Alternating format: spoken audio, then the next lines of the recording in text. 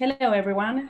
Just a little reminder, this is track number 3, and we are about to hear Chase Granberry.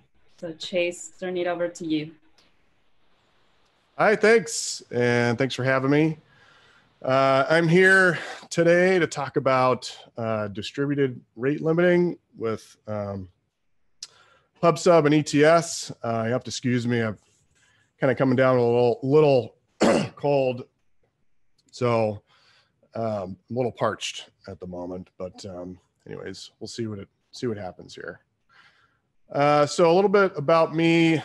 Previously, I bootstrapped like an analytics software company for about 10 years. I sold it, but I actually never wrote a line of code. I was kind of like the everything else guy, sales, product manager, customer support, CEO, basically everything but code. I managed to kind of do at some point. But then when I sold the company, I had a bunch of ideas for different things I wanted to do. And I don't know, I just always kind of wanted to figure this stuff out. And I figured that now was really the perfect time to do that. So I decided to learn Elixir. I chose Elixir because we were kind of moving to Elixir at my company previously. So I had a good base of knowledge about it. And, you know, so I basically just started prototyping stuff. And the first thing I wanted to build was essentially a SaaS centralized logging service, because we had paid a lot of money monthly to logging and monitoring services. I felt that it should be cheaper and a lot better. And that was kind of my goal. And so I launched it after a couple months, and I actually had a decent amount of people using it and they liked it. So I just kind of stuck with it, and I found it to be an interesting problem. And I've just enjoyed working on it. Anyway, today we are doing about 500 million. We're ingesting about 500 million events daily. We hit about 600,000 requests a minute, like many times during the day. And there's over 2,000 sources. The source could be a website or, you know, your Elixir app or whatever that are sending us data. We are over 2,000 of those are sending us data every day. So it's grown quite a bit. It's been in beta, so it's been free, but I'm actually launching like the version 1 today. So if you're looking for a new like SaaS logger thing, we have a logger backend, and it works pretty well. We've been using it in production because the whole thing is written in Elixir. We've been using it in production for a long time, and I like it quite a bit. And at this point, we're basically feature parity with Papertrail, but the interface is much faster. We ingest stuff much faster. You can send us any JSON, and we have Gig Elixir log drain support. And we have a special like $500 one-time payment for Logflare for life. And I think that gets you a lot. We also have a free plan if you guys want to check it out. So anyways, I'm here to talk about rate limiting because I had to build a rate limiter for Logflare, and I felt that I did it a little bit differently, I guess. You know, typically people reach for Redis, and you know, a request comes in, and you basically increment that in Redis, and then when a request comes in again, you look at Redis and you know, see where you're at, and then rate limit based on that. But we have you know, the beam and distribution, and so I just felt like it could be a little bit different. I really didn't want to use, not that there's anything wrong with Redis. Redis is a great piece of software, but I'm bootstrapping this. I'm really 1.5 guys, and I just didn't want another thing to manage. And I felt like we could do it with Elixir, and so I kind of set out to figure out how to do that.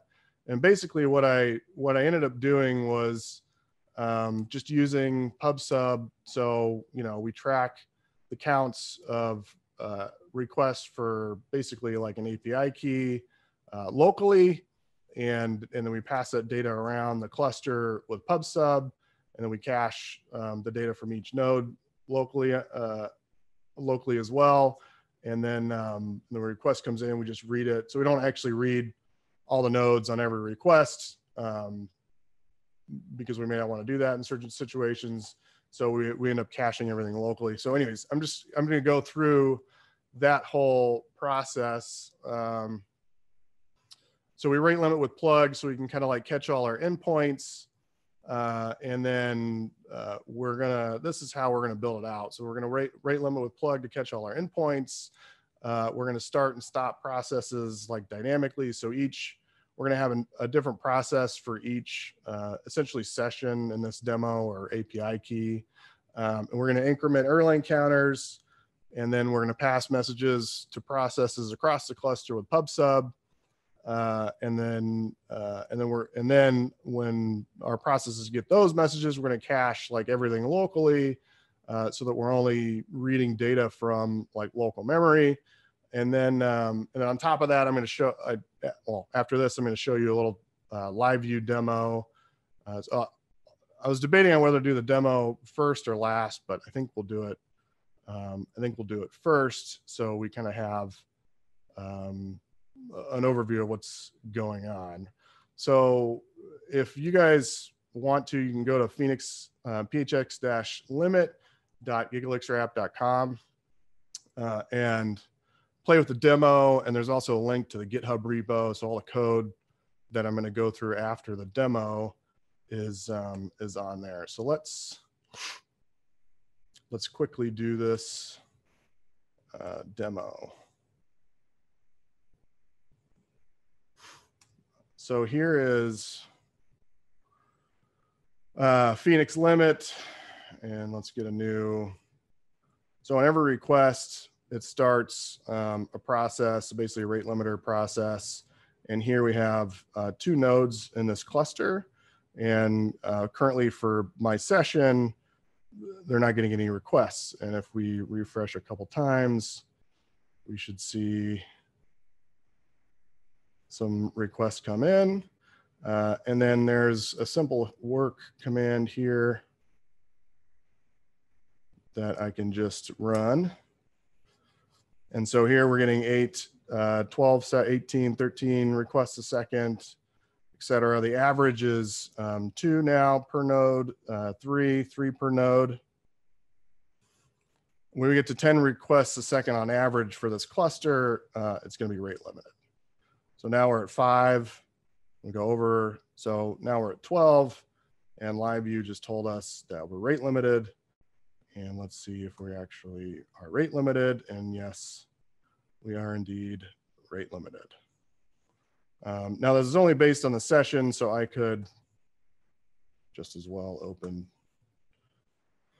this one and start a new session, and it would come up for me. But that's basically what we're doing, and this is actually what we're doing with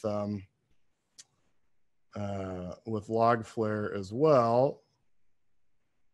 And this is exactly how we rate limit, 500 million requests a day.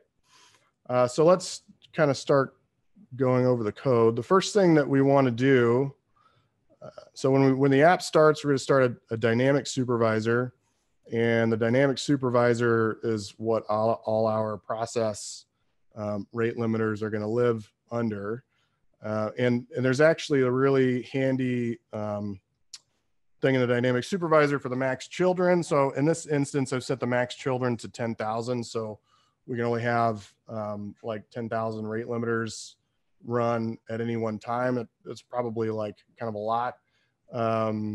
But that's just in general, if you're doing anything inside a process and you're using like a dynamic supervisor, the max children number is the option is just a very, very good way to like limit concurrency. And so here, and then we have the start spec. We're going to restart. We're going to set that as transient because we don't want the dynamic supervisor to like restart these things if they die, because we actually end up killing them ourselves after a minute. because we don't want, you know, these sessions to live longer than that.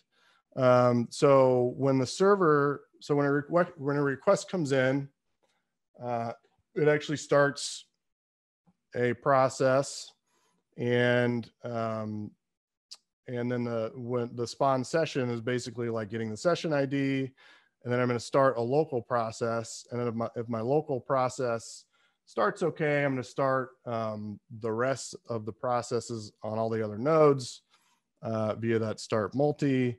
And if the local process is already started, we basically assume that some other node already started the whole cluster. And so we'll just kind of like ignore that.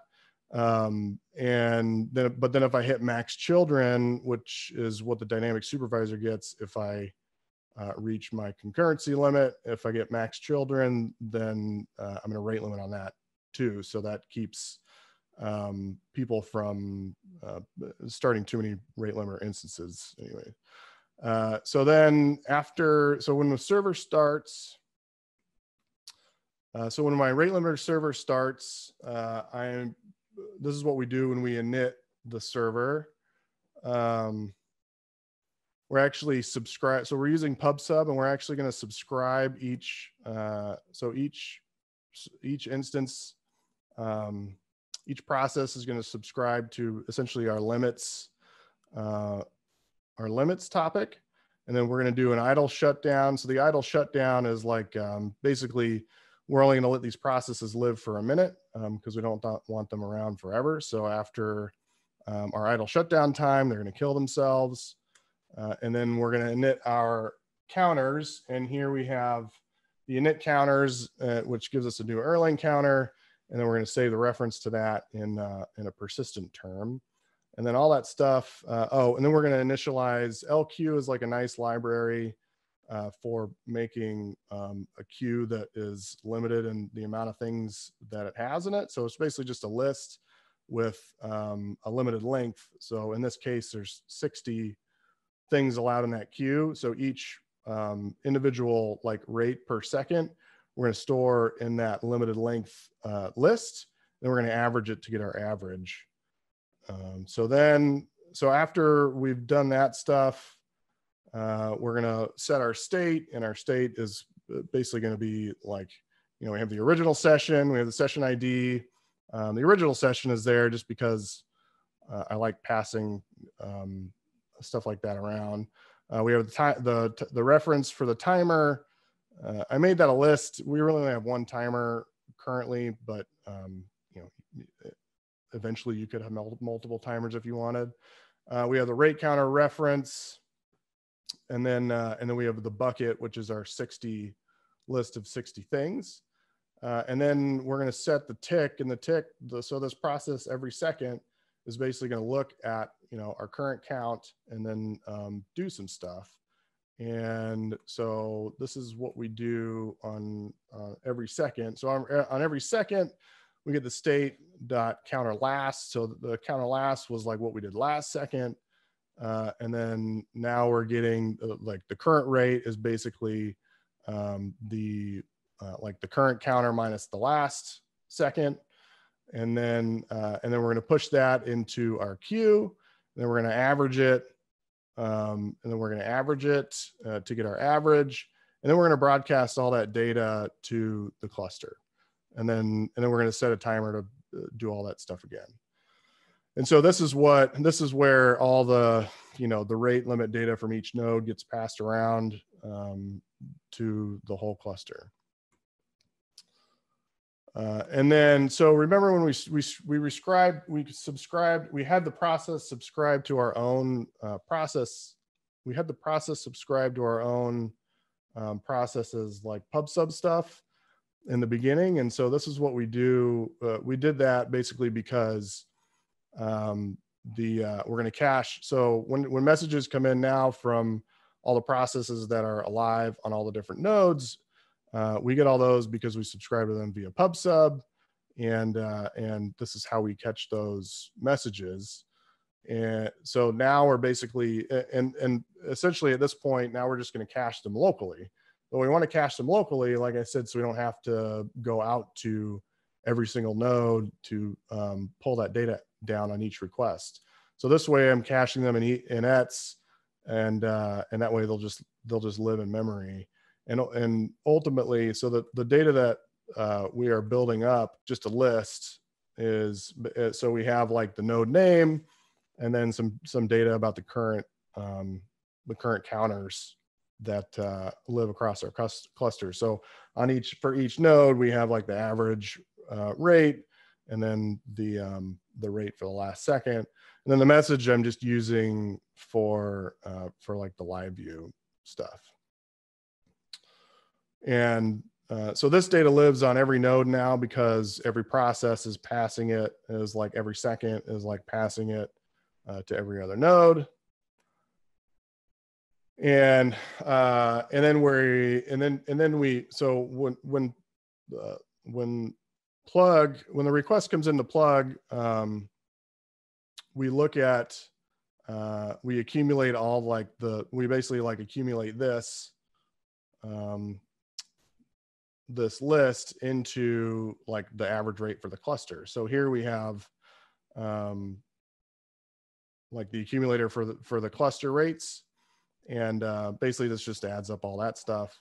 And so we check that, and then we say is like the rate, you know, in currently it's 10 within our rate limit, and if it's true, then we increment it and return the con. If it's false, then we rate limit.